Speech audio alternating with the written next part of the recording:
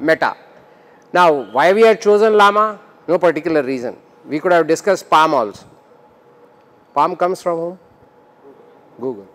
So, almost all big companies having a stake. It's not just OpenAI, it is not just Facebook or whatever, Meta, or it's not just Google. Almost everybody is having their own LLM because nobody can get away, I mean stay away from that. So, now let's talk about Lama.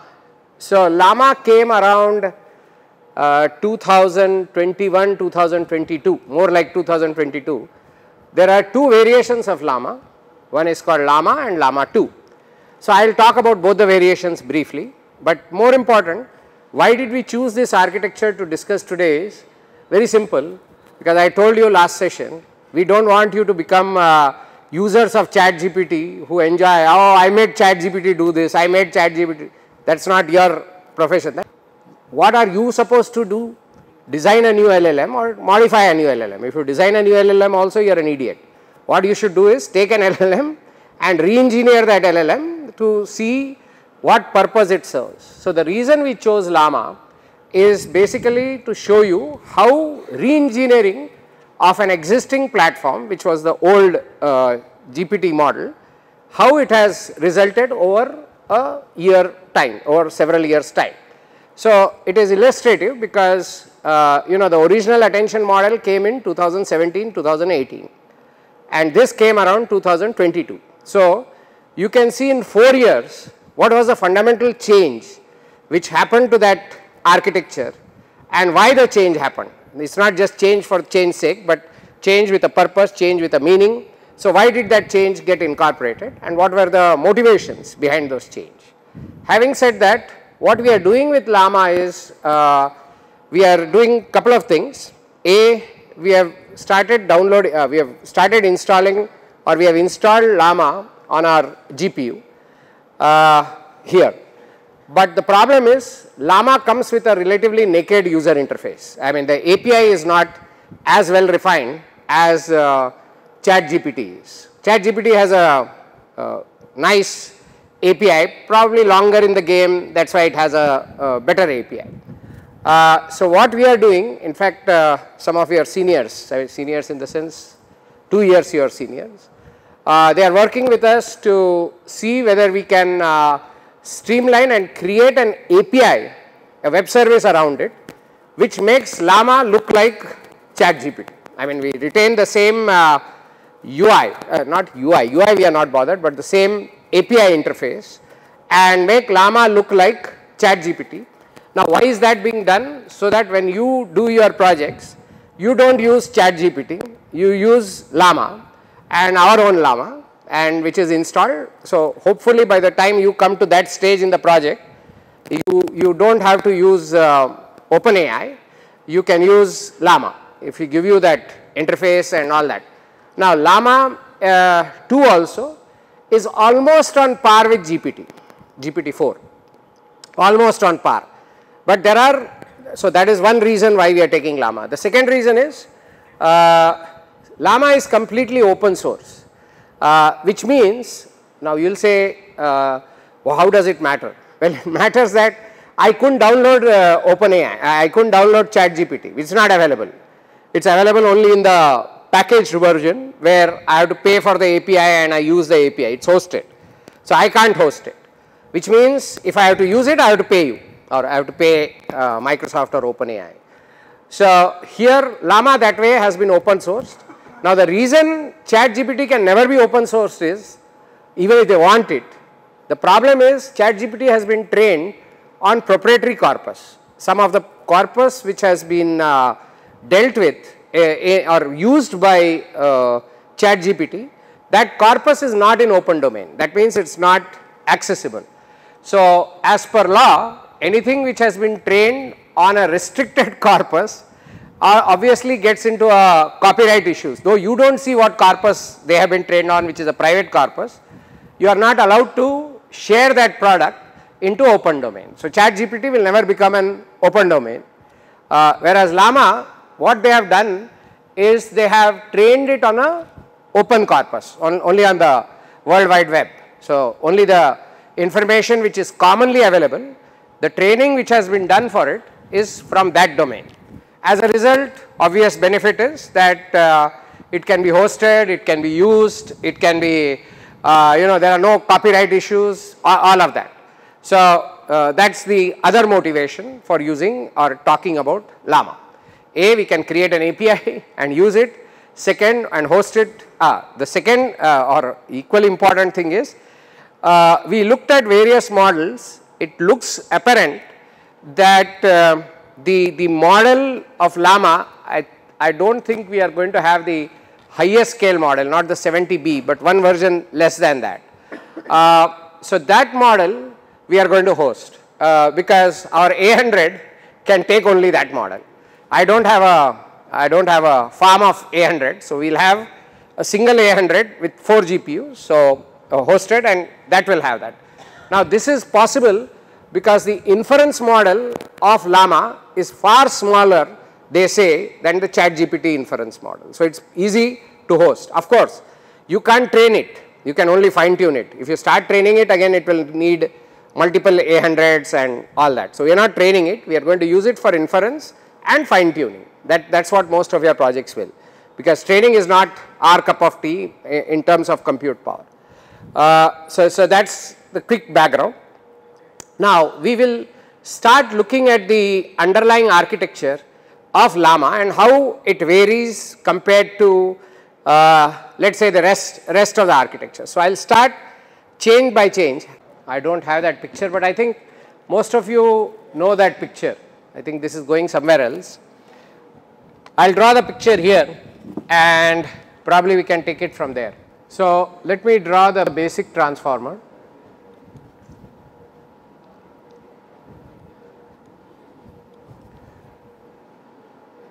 We know that there are two parts to the transformer. There is a feed forward network and there is a attention network. And at the top of the feed forward network, there is the feedback which comes from the input and comes here. And here we add the input back and we also normalize it. Then you have here the input embedding. We talked about the word vector, and here we add the positional embedding.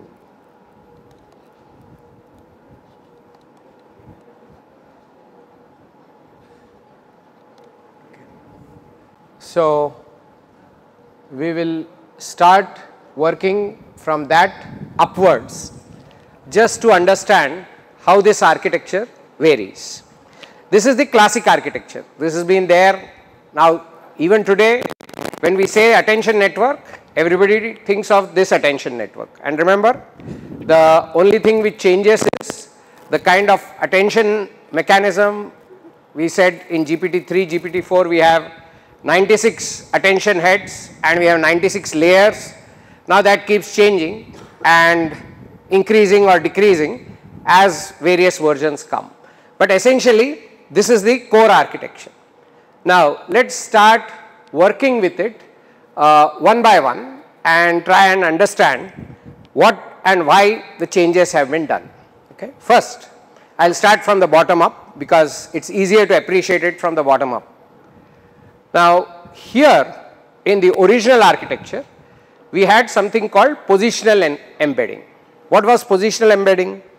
It was basically because we are dealing with a sentence as a whole. First, we created embeddings of every word. I am just tracing back so that you are in sync. So, every word in the sentence was converted into some kind of a vector. We talked about how smart that vector is. I gave you examples of how that vector arithmetic works on that vector, but essentially we get a vector. So, the input gets converted into a sequence of vectors. I also talked about the dimension of each vector. We said that the dimension of each vector in case of GPT-3 or GPT-4 is 12,288. That is the dimension of each of those input vectors, each of those words, correct. Then we said, depending upon the position in the word, position of the word in the sentence, some more embedding is added. See, the word they use is concatenation, but we know we do not use the word concatenation, we use the word addition. So, that gets added to that. Now, in the original model, there were two things. One is the positional embedding was basically absolute embedding, absolute position, which means that if you have a large sentence, especially large sentence, let us say of 50 words, it is not difficult to imagine that, you would have 50 positions and those positions would get added to each vector. Now, what was observed is that by doing it this way, the sensitivity to the relative positions is going away. Sometimes two words are close to each other, they mean something, but the same two words in a different sentence, if it is long, then the distance between them increases unnaturally. Okay. What I am trying to get at is, what we are interested, let us make it very simple, what we are interested is not the absolute position, but the relative position of the words. Do you understand the difference between relative position and absolute position? See, the relative position is how far this word is away from this word. That is of interest, because that is how attention mechanism gets influenced. Attention gets influenced not by the overall position, but by the relative position, because attention is how much of that comes to me. It is dependent on, of course, what that word is and also how far it is relative to me. Why should I be bothered whether I am the 10th word and he is the 20th word? It should not come different. If I am the 5th word and he is the 15th word, I hope you are getting, again I will repeat. Suppose in a given sentence, I am the 5th word and he is the 15th word, and in another sentence, I am the 10th word and he is the 20th word, should there be any difference from just the distance point of view? No. He is 10 words away in that sentence, he is 10 words away in this sentence. So, his influence on me, besides of course the word vectors and all that, should be defined by my relative distance between that word. And what was happening in the original architecture is, that is not what was happening. What was happening is the absolute position was getting added. So, by moving from an absolute position to relative position, they started improving the performance. So, there is a seminal paper which defined it. Now, what I want to do, I will go to one of the papers. So, come down. This was the another, see what is happening, nobody creates, that is the point I want you to understand, nobody creates things on their own. What people do, what is computer science all about? Picking watching what is happening, and once you watch what is happening, you start absorbing what is happening in that space into your algorithm. That is what scientists at Meta did, scientists anywhere in the world do, scientists like you are also expected to do the same thing. Learn from things which are used in a different kind of a situation, similar kind of problem, but which you can adapt in your language model or in your architecture. So, somebody had done work, you can find out who these people are, that is not important at this stage. Now, so basically this work happened around August 2022, but this is the second print. The original paper happened around 21. So, they took a lot of ideas from here about rotational encoding. So, they said, no, this is not how we should think. We should think slightly differently and try to understand how the basic equations came.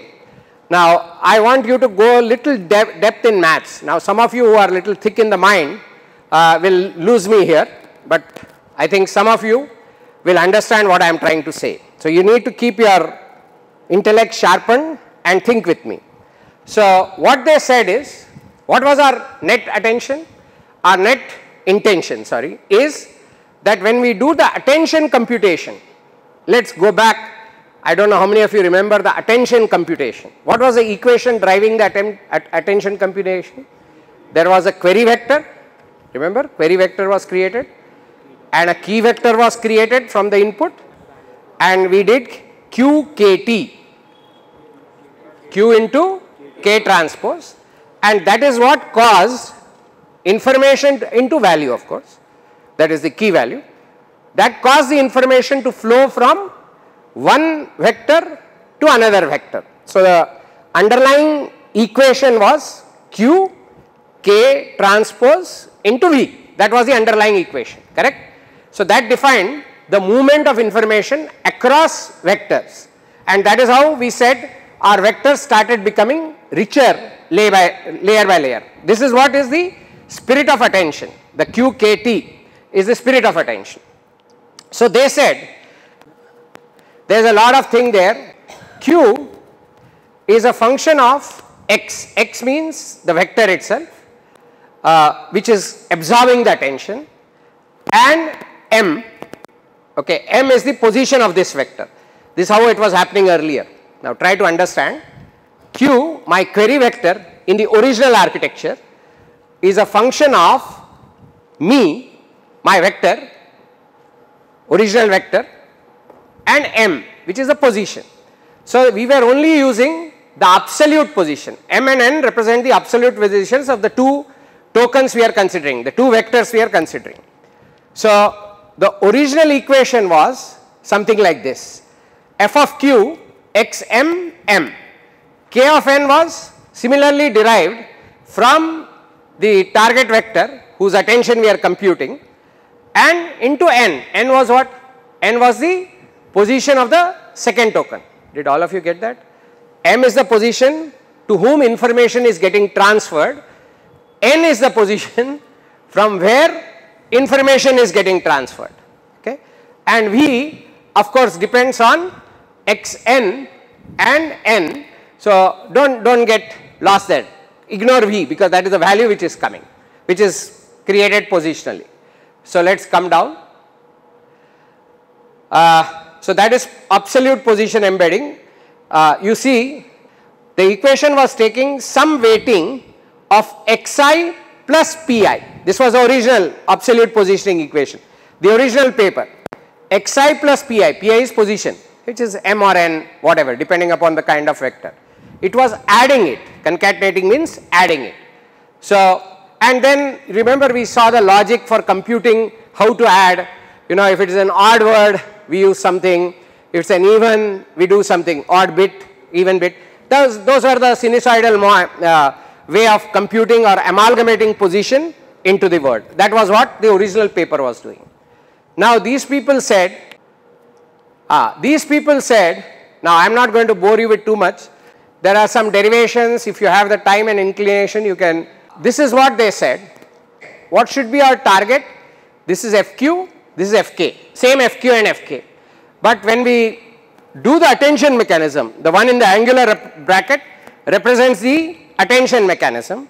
So, when we do the attention mechanism, what we should get is derived from xm, xn, getting it?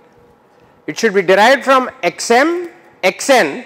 That is not so interesting, that is obvious. Attention mechanism obviously depends on that vector, this vector, from where to information is coming. Xm, xn is not a surprise. What is a surprise? The m minus n. So, or n minus m, whatever you take. So, the relative position should determine the attention mechanism. So, the QKT should somehow absorb this such that the final translation is affected not by their absolute positions, but by their relative position. This is our target. This is where we want to go. We do not want m and n like earlier to influence those vectors. We want m minus n to define how much attention should flow from there to here, not their absolute positions. Anybody reached? Anybody got it? Yeah, try, struggle with it, you will get it. I am saving you a lot of paper reading also. Yeah. Next, going down little bit. So, the way they said we could achieve this m minus n is, you know about polar coordinates. So far we are looking at attention vectors only in Cartesian way. So it so turns out they said what we will do is we will move from the so called rectangular space to the Cartesian space, to the polar space. We will introduce the concept that every vector also has an angle, the theta. So now you understand how they did, very simple. There are two vectors in the n dimensional space. So they said while we will capture both the vectors and take the attention, we will capture the theta. Theta is what? Angle between these two vectors. Of course, please understand theta is not two dimensional. Theta is how many dimensional? The angle is a rotatory angle. The angle also has 12,288 dimensions.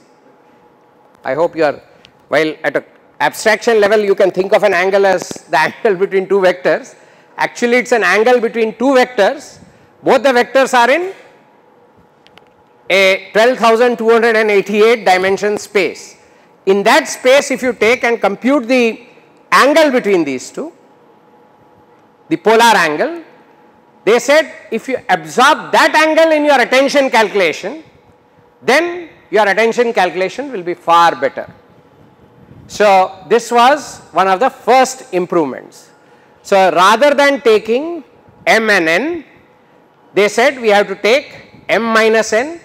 The way to take m minus n is represent the, anyway these two vectors are in multidimensional space, take the angle between the two vectors and you are there. So obviously the angle is also multidimensional, right? In each dimension there is an angle, so the angle dimension is also a vector consisting of theta 1, theta 2 up to 12,288 theta, right? Because actually much more than that, because every angle is vectored with every angle. Okay, so basically this was the equation, and if you spend enough time you can actually get a lot of feel about this, how it is actually, because see this was later converted into Python. So when you look at the Python code for Lama, my journey started from looking at the Python code for Lama and moving back. Then I started looking from where did this code come, and then I analyzed that code, and then I realized, oh, this code is driven by this paper, and that is how this paper came. So the code started referring to that paper, and so what Lama has done, taken this paper, converted it into Python, implemented that rotational encoding, and this is what they incorporated. This is the first fundamental change that they did. Everybody gets this change? What did this help? Very simple, no absolute. So to give a very poor man's or layman's analogy, whether the word is the 5th and the next word is the 15th, or this word is the 10th and the next word is the 20th, the attention mechanism shares equally,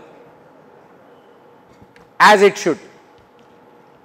Okay, and of course the words themselves influence the attention, but apart from that, okay, it is the relative distance, one major change. Okay, now we go back, let us look at the next change which was done for this architecture. So actually there was a lot of change, not lot, quite a bit of change done in the MHA mechanism also, but to explain that change to you it will take me at least 3 hours.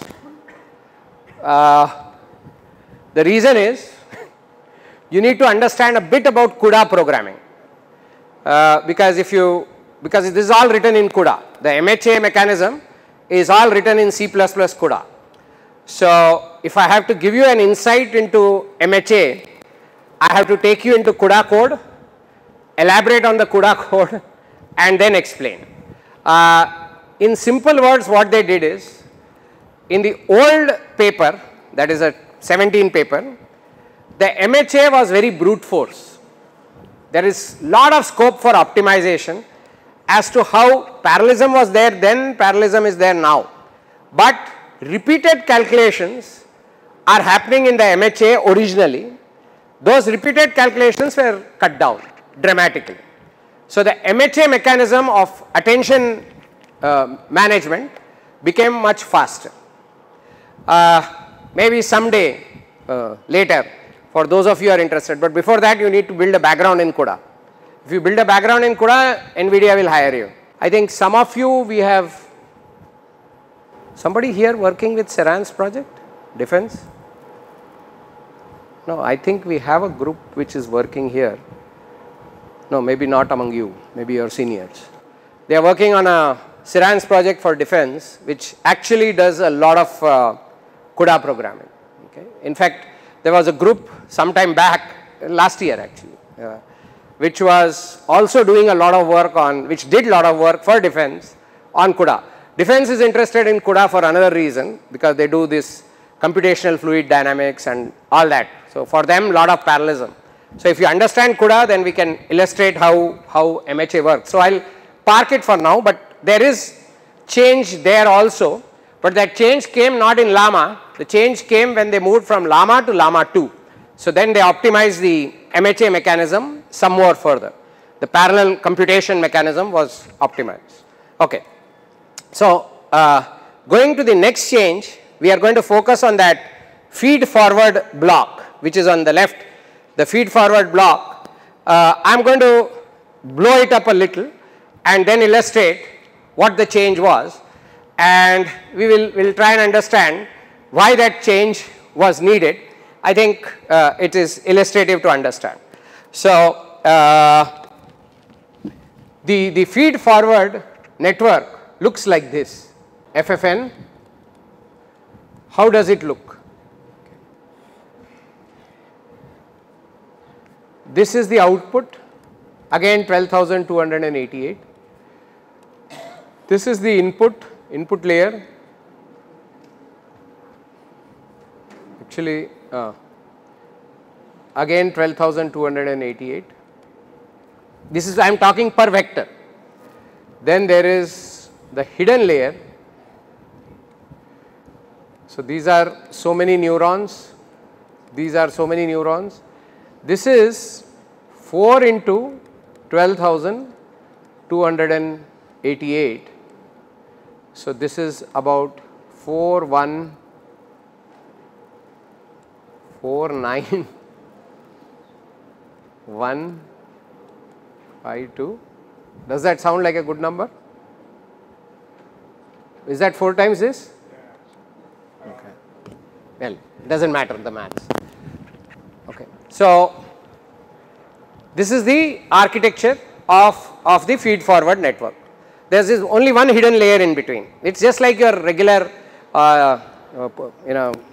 kindergarten ANN, how kindergarten ANNs look, right? One hidden layer, input layer, output layer, one hidden layer. What people on the first day learn, right, of when they attend deep learning class, what is ANN? There is a hidden layer, then input layer, output layer. Okay. So, it is very simple. Actually, there is only one layer, one hidden layer there. Okay. And obviously, it means that one neuron is connected to 4. Okay. So, but this contributes to a hell of a lot of parameters, if you will. If you just compute the parameters, you will have to multiply things together, because this is going there, that is going there. So, if you multiply the parameters, it becomes big number, and especially if you compute this, there remember 96 layers. So, 96 times this, that is how the size comes. When they say my Lama model is so big or so small, they say it is 150 billion, it is 120 billion. How does it come? It is these numbers which matter. How big this matrix comes, so big the number is. Okay. Now, I think most of you will know this. You know basic activation, how it works, right? So, the basic determining equation for activation is what? W1 x1 plus B, or Wi xi sigma plus B, right, the bias. If you forget the bias, it is just Wi xi sigma. So, basically this is the what we call the basic weighting, and over that we use an activation function, correct. So, when this neuron gets activated from these many neurons, and remember there are so many such neurons activating here, each neuron is activated through this kind of a equation, activation function into this kind of weights. So, you take the weights all along and compute xi is each of these elements and do this. I hope everybody knows this. This is like teaching you kindergarten of deep learning, right. So, we have an activation function, we multiply the activation function with whatever is z, we normally call it z, right. That so we say activation function into z and you get the output. So, that is what we use. Now, let us see, everybody knows today what is the most common activation function? Today what is the most common activation function? Yeah. Okay, 80% of you will say sigmoid, 20% of you who are smart will say ReLU, correct. It is either sigmoid or ReLU. Sigmoid used to be there earlier, and sigmoid had all kinds of problems. You remember the saturation at both ends, and people have tomes of books have been written criticizing sigmoid. I think more than the sigmoid, more criticism is there on sigmoid. Anyway, nobody uses sigmoid any longer. What do people use? People use ReLU. But ReLU has a small problem. ReLU is better than sigmoid because it does not tend to saturate. Sigmoid was doing what? It was saturating, correct. You have a curve like that, you will saturate. I do not know why that curve was there in the beginning, okay. Anybody could have thought, no, that you should not have a function which saturate, but ReLU also has a problem. What is the first problem with ReLU, or let us say one of the problems of ReLU? Yeah, sorry? No, that is its definition. Yeah, it ignores the values on the left. You know how ReLU looks, no? ReLU, you know the graph. The problem with ReLU is, it is not a very serious problem, but it is not differentiable at 0, correct? You know differentiability, no?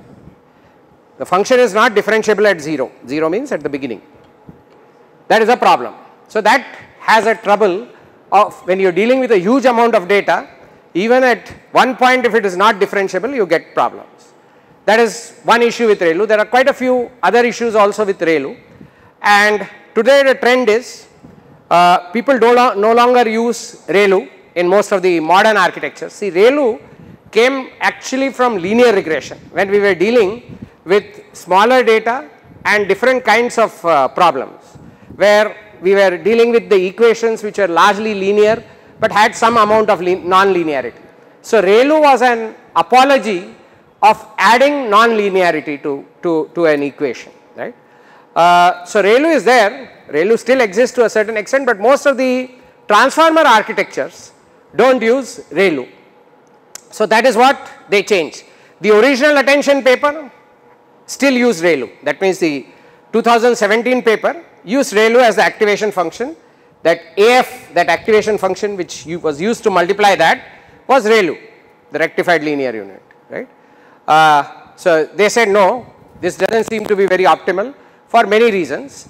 So, they started using a function called as the swish glue. There are two parts which happened. There are two different papers which happened. One is there came about a function called swish. Now, swish is a addition to sigmoid. They said sigmoid is not having any parameters. It's parameter free. That means it's not trainable. That means if you take a sigmoid, it remains the same irrespective of how much data and which cycle of data are you, which epoch of data are you training with. It has no variation, and people do not like things which can't change. Things which can't change at a conceptual level are very fragile. They will break, brittle, you know, things have to learn and adapt. So, they said if you look at that ReLU, or if you look at sigmoid or any other, these things do not have any change ability, any learnability ability. As we move from one epoch to another epoch, they said why should the activation function be same? Why can't we add a learning parameter in it? Why can't we bring in another element of variability in it so that we can tune it. What is this parameter? Parameter means you give one more knob. When you give one more knob, you are able to tune it further. You have to understand it like this. Don't hate parameters, love them, espouse them, because they give you control, they give you ability to change. So they said, no, ये sigmoid, ReLU, ये bundle है, इसमें change नहीं होता. There is no variability. We want things which can change, which can vary. So they brought in swish. I'll talk about it in a moment. Swish is what? It's sigmoid with a beta in it. They introduced a beta factor in it. We'll look at its equation and said this beta is trainable. Now I have given you a knob on the activation function. So you can tweak the activation, or as the learning process happens, the activation function also changes. It's not brittle, it has become very flexible. So it's become very, very vibrant. So that was one motivation. The second motivation is, the output of the activation function. Nowadays the trend is all output should be gated. So they are saying it should be a gated linear unit. Gated linear unit means, I should control what should be the output of the activation function. I should not allow it to go to whatever and then apply normalization. They said no. Nowadays this principle of maths is used everywhere. Now you will ask, why do you use gating? Why do all functions, they need a gate? Why are we gating everything? The reason we are gating everything is because when we are applying parameters, the parameters also have a range, and gating is a nice idea where we say that I limit what I can see. It is like, to give you an analogy, it is like if I have to improve the resolution of an image, first I crop the image. I don't know whether that analogy gets in. If I have to improve resolution, I will first limit or clip the image and then improve its resolution. So they said, let us do the same thing. So our activation function should have now two qualities. They should be trainable and they should be gated. So already there was a lot of work happening on the trainability, introducing parameter, which I told you swish is the way, and there was also work happening on gating of these functions. So Lama guys, what they did, they said there is this algorithm or function called swigglue. What is swigglue? Combination of swish and glue. Glue is gating, gated linear unit. Swish is introducing variability, parameterization. They combined this, called it swigglue, and did what? Replace the ReLU attention function, which was there in the earlier architecture, with a swigglue architecture function. Are you getting the change? So ReLU went out of the picture, swigglue entered the picture. Now if you move to some of the other architectures, there have been changes on top of this, but we will not talk about this today, maybe some other time. It is very interesting and engrossing to see how the evolution of these attention networks is happening, and happening very rapidly. This is all happening as we speak in matters of days and months. I will just show you how swigglue looks. So this is the good old grandfather, which we call the sigmoid. I am sure you have seen sigmoid n number of times. Then you know the ReLU. Okay. These were the historical functions. Next. This is the feed forward which was changed. So you can read this paper at length later, but I will just touch upon what was done, what was the equation. I want you to understand that equation. It's just I am highlighting, later we are giving you anyway all these papers. So read, but read papers. Now if you see what is swish, look at that equation for swish. It is actually a sigmoid with parameters. Can you see that? It's actually, sigma is sigmoid by the way. So it is x sigma of beta x. The greatest contribution of swish is introducing beta, which is a trainable parameters. It changes over iterations. It changes as the attention network learns. With every epoch, the beta will also change. It's a learnable or trainable parameter. And that is how the attention function becomes more malleable and ductile. Okay. and that if you look at earlier functions, they are all brittle, they are not changing at all. Sigmoid never changed its equation, ReLU never changed its equation. This is the first time you are seeing equations which change. That is the contribution of swish. Now swish is just a sigmoid with parameters, and also there is an x next to it. But if you go down, yeah, can we keep coming down? Yeah, if you, no, keep coming down. Now this is called plain vanilla gating. Okay. Now I will just tell you what is gating. Gating is basically kind of limiting it. So the equation for the original activation is, I mean good old activation is sigmoid into xw plus b, correct? That was the original equation for sigmoid. Yes, no. If you have a sigmoid activation, that is the original equation. You multiply that with xv plus c, forget that c for a moment, that is just the bias term there. Multiply with xv, that v matrix is also a trainable matrix just like w. What does that v do? It acts like a gate on the function. It tries to limit the output of that function. So you have the sigmoid, because remember you have the swish has an x in it. So if x is fairly big, there is a tendency for the function to get high values. Are you getting me? See, it's x sigmoid of beta x, right? So that x can make it grow really big. So the same problem with ReLU also. There is also a GALU. What is GALU? Gated ReLU. Okay. So swish, gated swish is what we are looking for. So there is a need for gating, because when you have a linear function which goes on increasing, you need to gate it to get more predictable output. So this is the xv plus c is where the gating happens. So that is how the multiplication happens. So going down, here they have shown matrices, how they multiply, that is pretty trivial, go down. Now watch the last equation, that is the equation which is driving today's attention mechanism or Lama's attention mechanism, that is called SWIGLU. Can you see SWIGLU there? So SWIGLU is, if you take this, it is swish applied on the left side part. So swish on xw plus b. So in place of activation function, there is swish, and then that is gated through xv plus c. So look at that last equation. So in place of sigmoid, there is SWIGLU, there is swish and there is gating. So that is how the word SWIGLU comes. So one of the second or third change which they did with Lama and moved it forward, changed to the attention network, the original attention network, was they changed the activation function.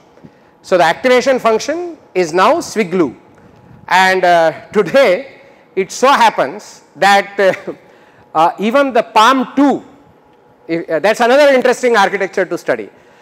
In fact, I could probably paint a picture like this for Palm also. Now you will find SWIGLU is being used in Palm 2 also, and the story is these two happened independently. So the scientists at Meta apparently didn't know that Palm was coming, or Google was coming with Palm 2. Independently both of them thought of SWIGLU. Sometimes these things happen. So basically now most of the, which now becomes a standard. If Facebook is doing it, Google is doing it, that is standard today, right? So basically SWIGLU is the activation function which we use. So now did you absorb this change? So we have talked about 2 or 3 changes, there are some more, I am coming there.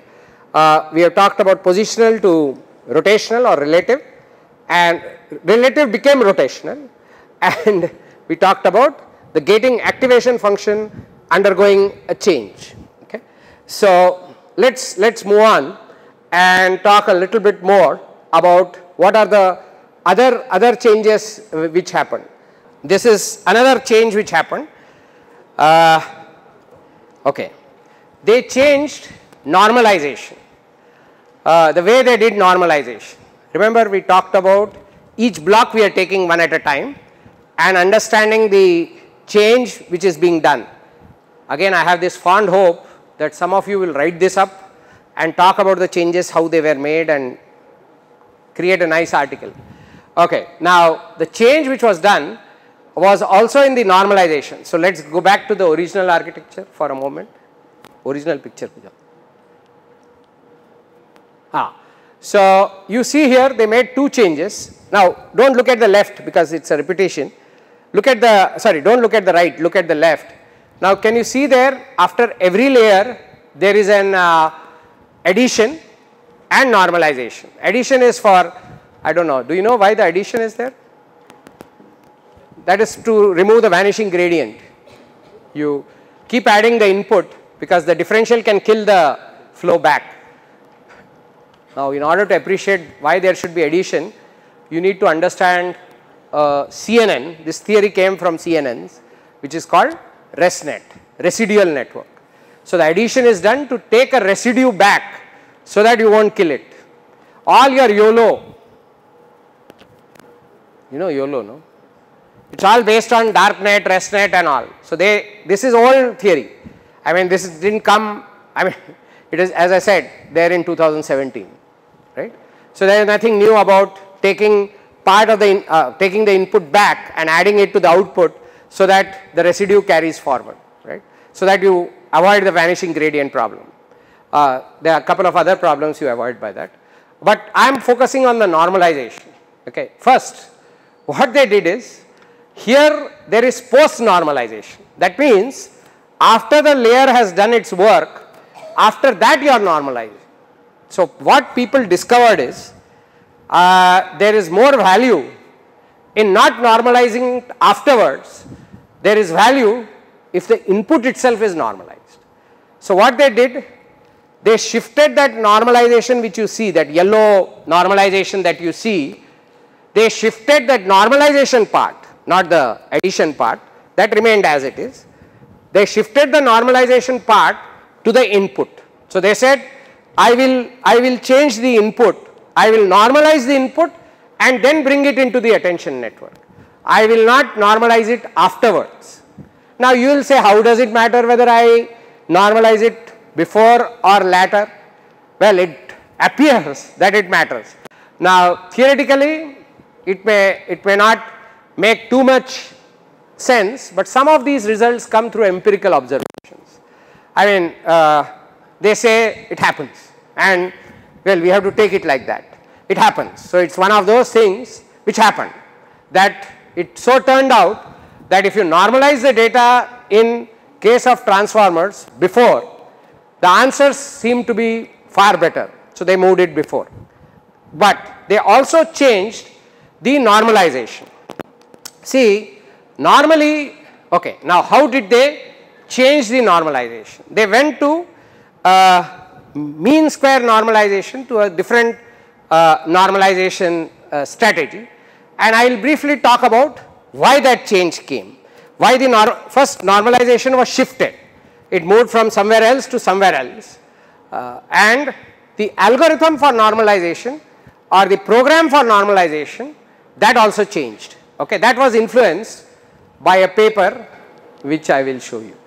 At the head of feed forward? Everywhere. Everywhere there is normalization, they moved it forward. Moved it before. So, they introduced the RMS normalization. What is the salient difference? I am not, you can read the paper at length, at 2 o'clock it will start making sense. Okay. So, it does that for me, I do not know. Next, I am just going to talk about a few equations. Okay. Equation number 2, just observe, the standard thing about normalization is, you take mean of all the values, correct. Having taken the mean of the values, you subtract the mean and then do some scaling.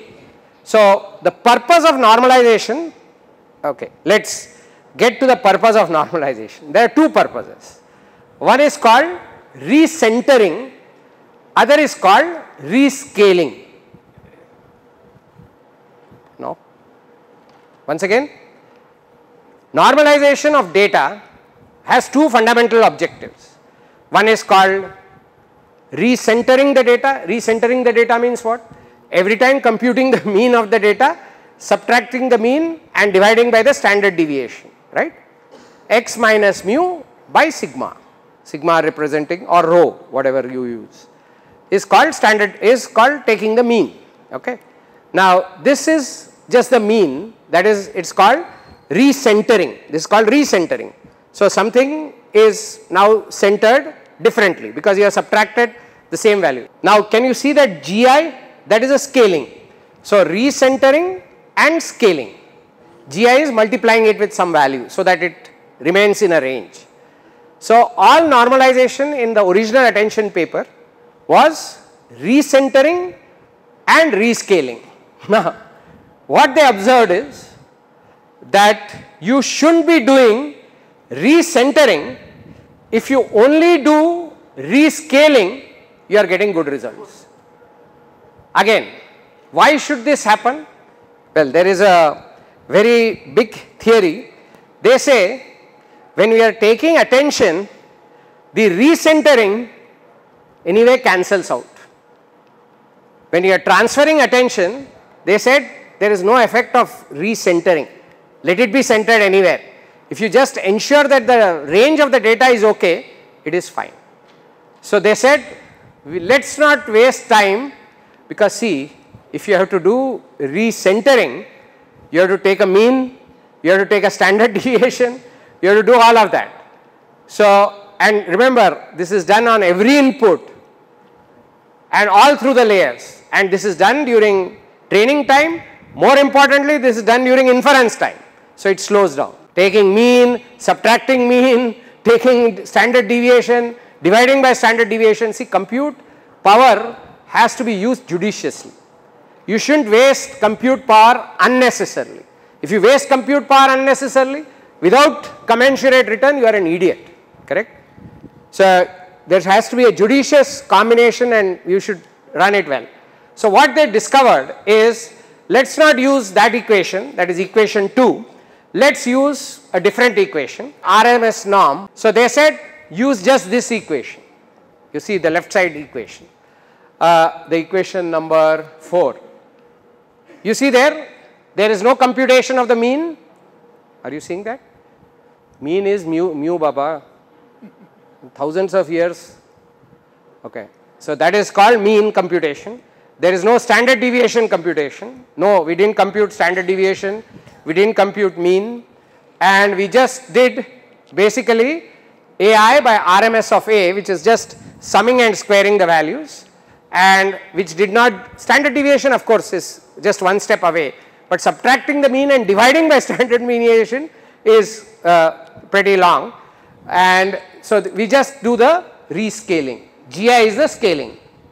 So we retained that GI, we removed the taking of the mean and taking of the standard deviation, dividing by the standard deviation, life became simple. So we divided only by the RMS. Okay. So, and when you are dealing with this kind of numbers, it was observed. Obviously, there was some saving in performance, saving in speed. So to summarize, the change was what? As far as normalization was concerned, change was we moved normalization before the layer. First, it is called pre-normalization, okay, and second, we changed the normalization philosophy from being a recentering, rescaling philosophy to just a rescaling philosophy. We changed it there. This is all Python code at the end of it. What is it? All bunch of Python code which does this, which people like you have writing. Okay. So this was the other change. So let's go back to that network again. Yeah.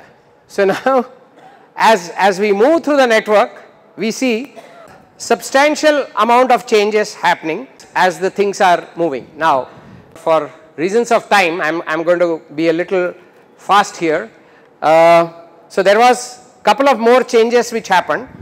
One more change which happened was, I'll park it for some other time because that's not so critical. So let's keep our, right now the change to only 3 or 4, what we just talked about. Then this was where Lama scored. This is what Lama did. Then they realized in the attention architecture, and this is where I want to spend a little more time, that is why I am shortening this time. They went to Lama 2. Now, there is a very significant difference between Lama 1 or Lama and Lama 2. I will tell you what is the difference. It is something to do with the difference between GPT-3 and GPT-4. See, when a model is released to the public, general public, there is one more care that you need to take. You know what is that? You may be correct, but you ought to be safe also. I hope I am reaching this. This is more in the conceptual sense. See, the way your output should be generated, it is for the layman.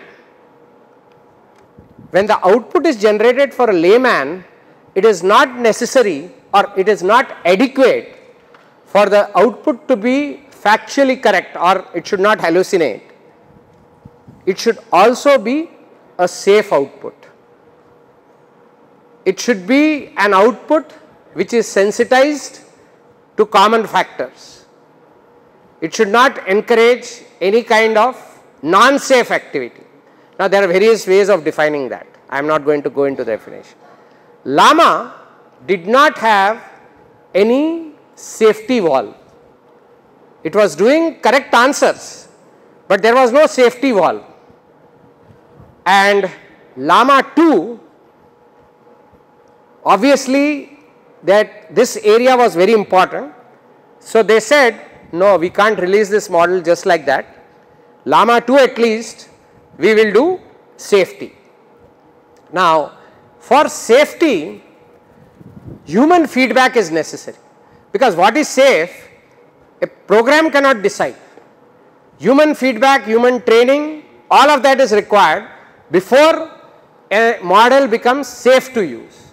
Otherwise, it is correct to use, but it is not safe, dangerous. Tomorrow there may be lot of problems of issues with that. So, they used in Lama 2 another algorithm which comes not from the standard deep learning computer science, but a branch of AI, which is a very interesting branch of AI called reinforcement learning. Have you heard of this? You have a course, no? Yes. Not now, I think later. Later. Yeah, you have a course in this, at least in the autonomous syllabus we have. So, there is a course which you will do called reinforcement learning. Now, I will just talk about reinforcement learning briefly, then I will tell you how Lama 2 uses it to make its model safe. Okay, we will just look at a picture and stop. Now, what is reinforcement learning? Okay, reinforcement learning is typically how robots learn to navigate. The most common example is they give them example of a multi-armed bandit, which is a slot machine. Okay, there are 3 parts to it. Just understand it at a conceptual level. I am giving in a nutshell. There is something called observation space, there is something called policy, and there is something called action space, and there is something called reward. Let me connect this. I will say it again. There is something called observation space, there is something called policy, there is something called action space, and there is something called reward. Now, how do these relate? Observation space means what I observe or what the machine observes, whatever it observes is called the observation space. Whatever events happen in the observation space outside me, they are called observation space. Now, I am a policy, I am a person, so I am a policy. So, I define, if I observe this event, how I should react, that is called my action. Are we there? So, there is observation space, which is the input. Policy is how I think. So, when something happens, policy defines how I think, and then policy defines what action I take. And some of the actions may get me a reward, or some of the actions may get me a punishment, which is a negative reward. And by setting up a feedback back propagation, I fine tune my policy so that my policy becomes more and more reward oriented. Very simple. Everybody gets it?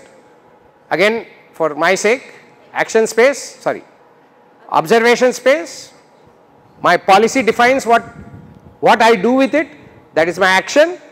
My action may be a good action, maybe a correct action, or maybe a lousy action. If that is the case, then I have a problem. Then I get negative reward or a punishment, or if I do a good action, I get a positive record, positive reward. So that becomes a feedback to refine my policy. So my policy changes. Earlier, when I was your age, we still learned reinforcement learning that time. But that time, our reinforcement learning was not AI based, because nobody had heard of what is this today. We used to use rule based. So in our case, when we learned policy, this is 40 years back, we learned rules for policy. Now nobody learns rules. It's all this technology, back propagation, learning, all this. So anyway, but the philosophy is the same. Okay. So basically what they said is, now with this background probably I will show you a picture, and from that picture we will understand how Lama 2 became safe. Okay. So let me just show you that. Okay. I am going to show you a picture which illustrates how Lama 2 learns. By the way, what they did, okay, before I go here, they first built a reward model. Now how did they build a reward model? This is through human interaction. They had to hire human beings. So whatever your LLM was generated, a human being or a bunch of human beings were saying, is this safe, very unsafe, various grades. So it is through human feedback that they trained a reward model over thousands of sentences. Okay, not all obviously. So over thousands of sentences they changed the reward model. So the reward model was trained a priori, before everything. So they created a nice reward model, and now I think you will understand the picture. Let me take you to the picture itself. This is the picture. This sentence is interesting.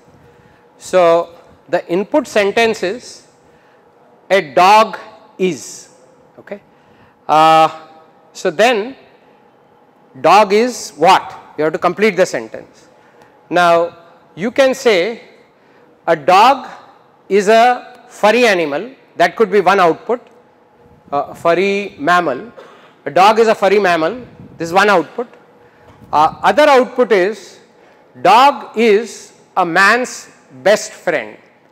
Now, I mean, given that you have a probability of generating both almost on equal terms, what is the output that you will give to the user?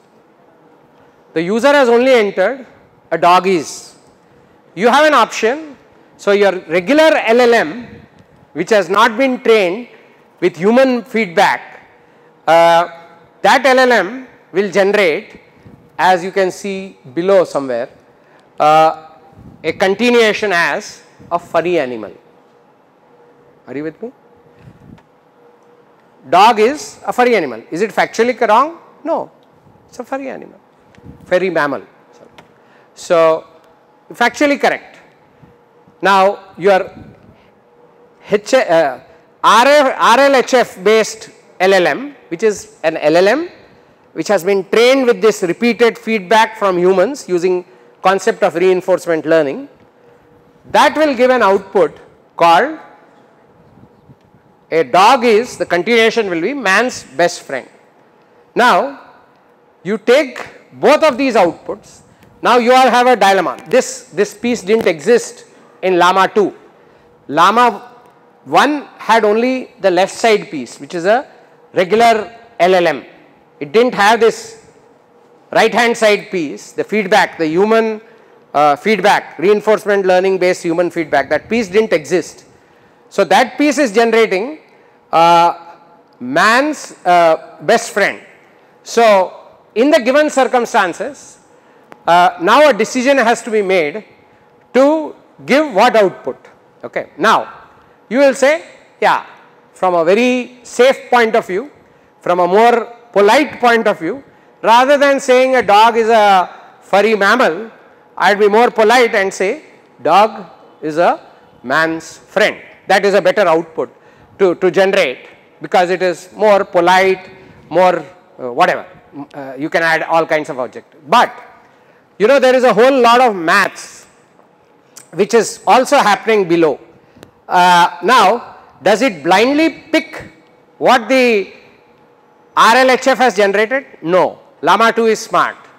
What happens apparently is, if you blindly pick on the nicety of the sentence, sometimes these LLMs are hallucinating, they are producing gibberish which has no correlation with the real problem, which are only nice. You are getting me? No. There is no point. First premise is what? You should be correct. Then you should be nice. I hope you are getting this. You can't be nice and spew out gibberish. That's not acceptable. You need to be both. But first you should be correct, and then you should be nice. So what they do is, if you see the equation at the bottom, that is, you know, Bayesian probability, right? Y given x, y conditional to x. X is your input, which is a dog is. So pi base yx is, y is a mammary, dog is a furry mammal. That is a y, that is on the right side. If you see the left side, there is another probability distribution working, which is called the proximal distribution. Don't worry about it right now, which generates another sentence which is man's best friend. But you notice there is that parameter there called lambda KL and DKL. Okay. Now that parameter is the key. That parameter is the one which says, I will, just because it is nice, I'll weigh down that nice, I'll give it a, I'll try to suppress that noise by a KL. Now KL is another kind of algorithm. Again, I will not go too deep. KL stands for, or KL is a Keber algorithm. I forget the names of the two people. Anyway, that's not important. It's called KL algorithm. What it does is, you have heard of probability distributions? Okay. It tells you what is the deviation between two probability distributions.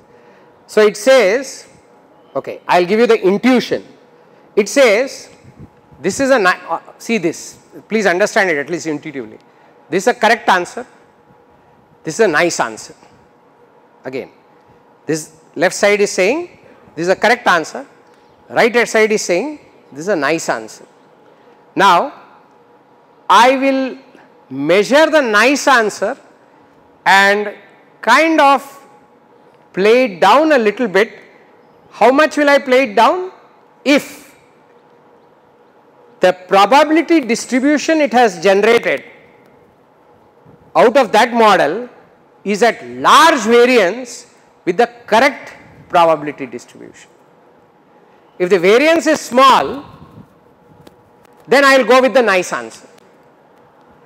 If the variation is very big in the probability distribution of my right answer and the nice answer, then I will go with the nice, go with the right answer.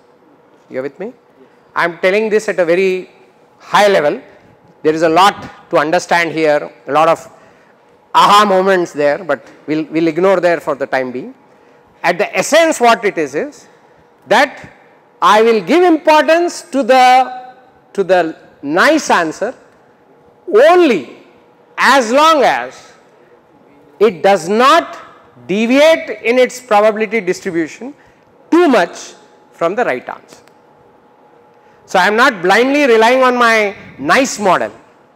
I am blending the right model and the nice model such that the nice is not allowed to become nicer at the cost of correctness. You got me? So this is Lama 2.